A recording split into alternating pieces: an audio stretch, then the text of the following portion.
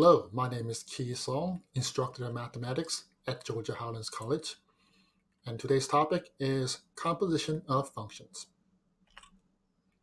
In this video, we will discuss what is composition of functions, how to evaluate composition of functions when we're given equations, tables, and graphs. And last, we will look at how to find the domains of composition of functions. Let's start with the definition. Composition of functions combine two functions such as f and g by using the output of one function as the input of another. Here we have f of x equals x squared and g of x equals x plus 3. So let's say 2 is the input for f of x. So we plug in 2 into the x, we get 2 squared, which gives us the 4.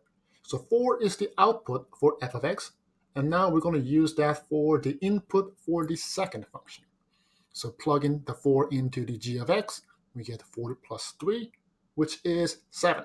So the final result, when we plug in the 2 as our original number, our output is the 7.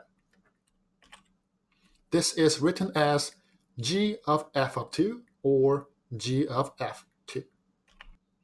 If we were to reverse the order and plug the function into the g of x and then f of x, 2 goes into the g of x, 2 plus 3 gives us 5.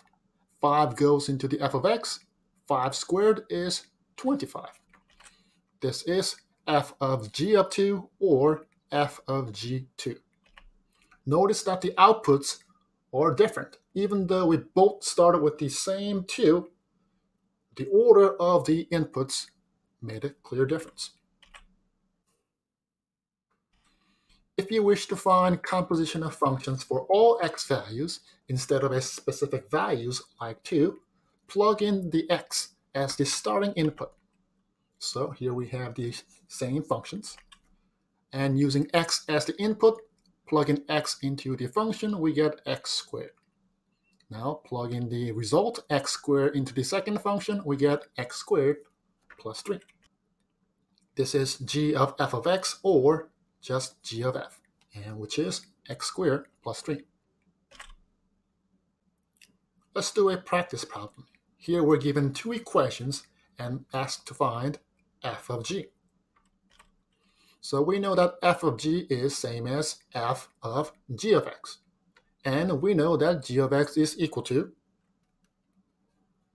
5x. So we can replace this g of x with the 5x, giving us f of 5x. Now plug in the 5x into the f of x function, which brings us 5x divided by the 4.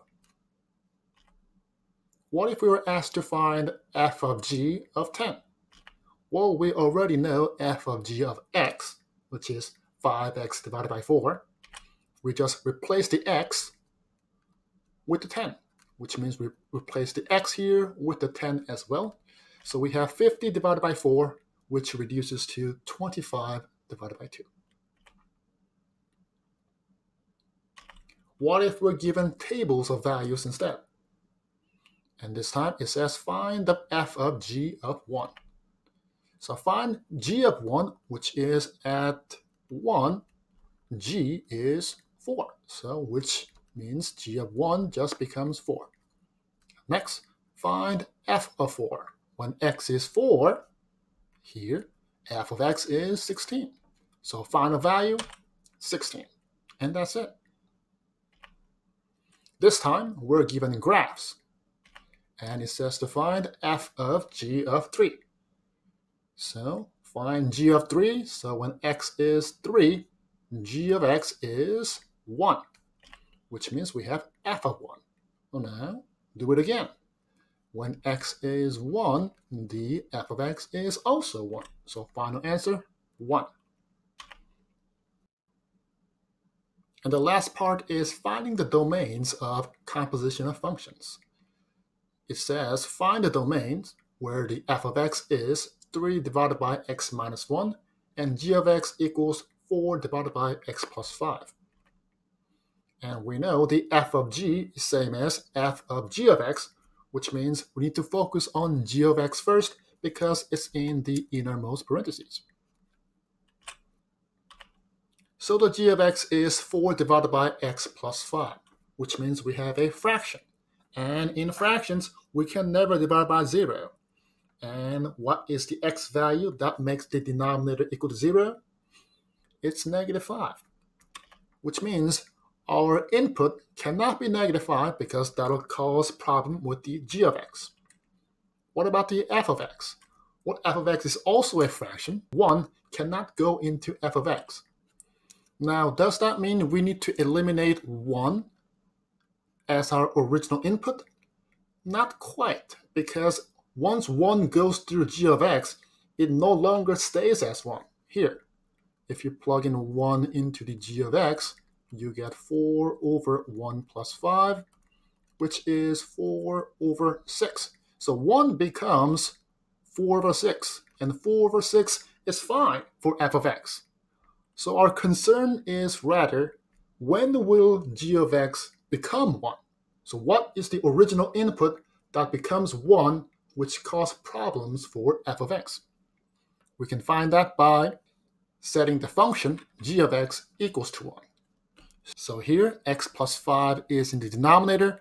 So to cancel that out, multiply that amount left and right side so that we can bring it up to the top. Then these two cancel out, giving us 4 equals x plus 5. Move the 5 over by subtracting 5. So final result is negative 1. So this means we need to get rid of negative 1 as our original input because that negative 1 will turn into 1 after going through g of x. So our domain is all real numbers except the negative 5, which gave us a problem for g of x, and the negative 1, which turns into 1, that caused a problem for f of x. I'll leave you with the problem for you to try on your own. Here we have the f of x graph and the g of x graph. Can you find the f of g of negative 8? If you have questions or comments, feel free to contact me at my email.